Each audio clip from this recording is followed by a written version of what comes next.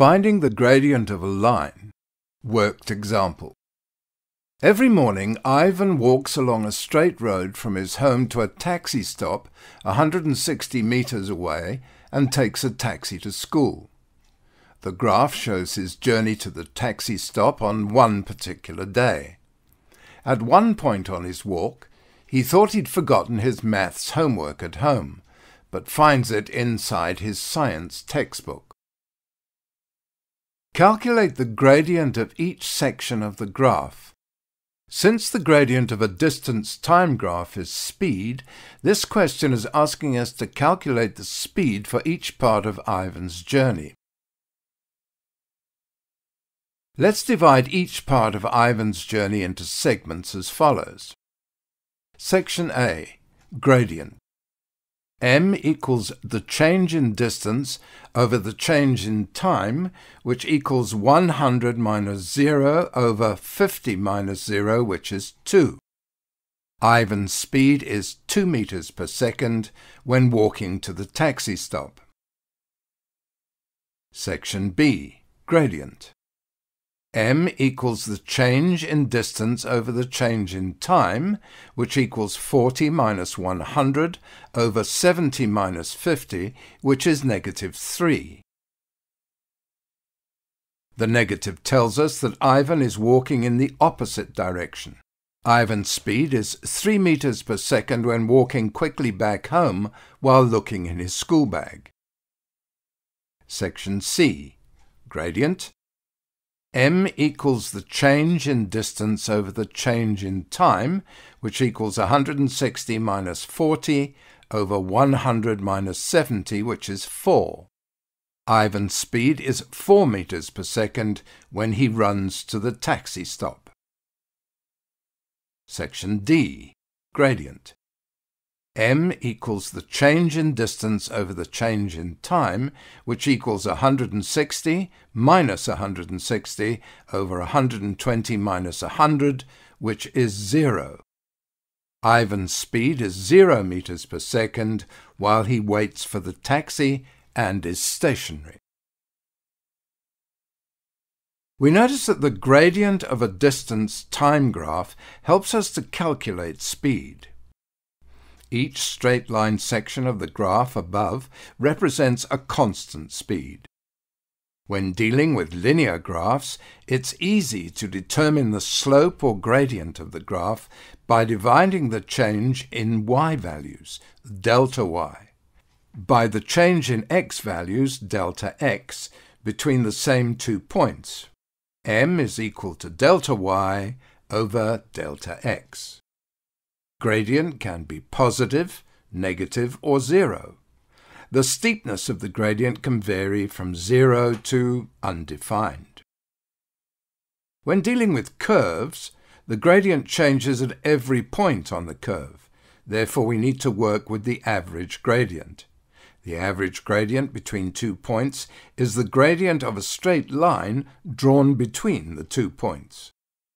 To find the average gradient between the 2 points on a curve, we calculate the gradient of the straight line that passes through both points.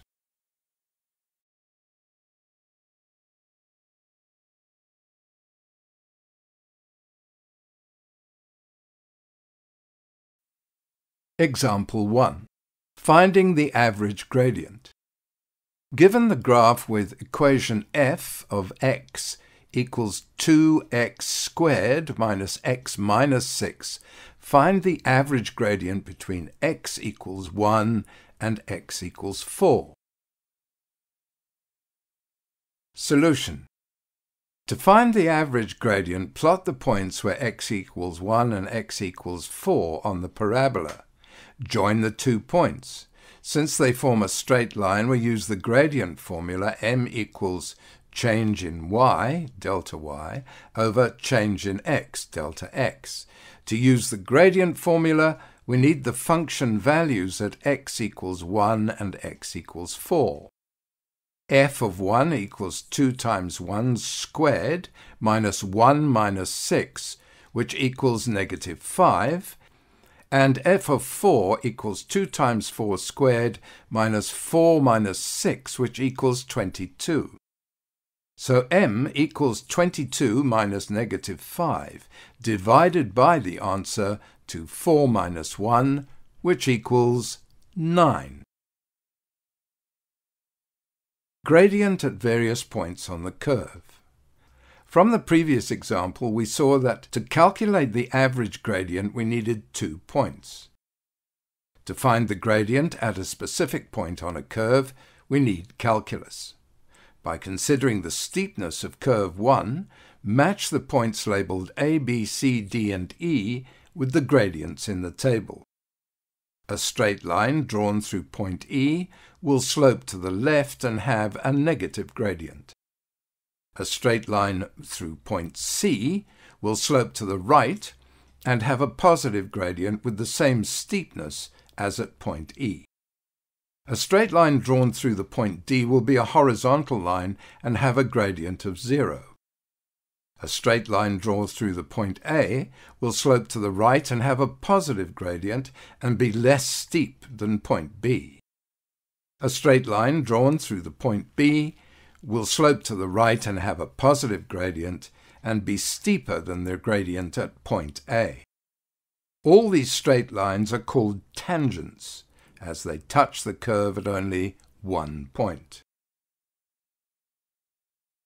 Curve 2. For the function shown, at what labelled point does the graph have A, a positive gradient? Tangents drawn at point B will have a positive gradient. B, a negative gradient. Tangents drawn at point D, E, and C will slope to the left and have a negative gradient. And C, 0 gradient. Tangents through point A and E will be horizontal and have a gradient of 0. In calculus, you will learn how to use a process called differentiation to find a gradient function to determine the gradient at any point on a curve. The gradient at a single point on a curve is the same as the gradient of the tangent to the curve at the given point. Sir Isaac Newton, a British physicist, and Gottfried Leibniz, a German mathematician, independently invented differential calculus in the 17th century. For Newton, the applications of calculus were geometrical and related to the physical world. Leibniz focused on the use of calculus in the analysis of change in graphs.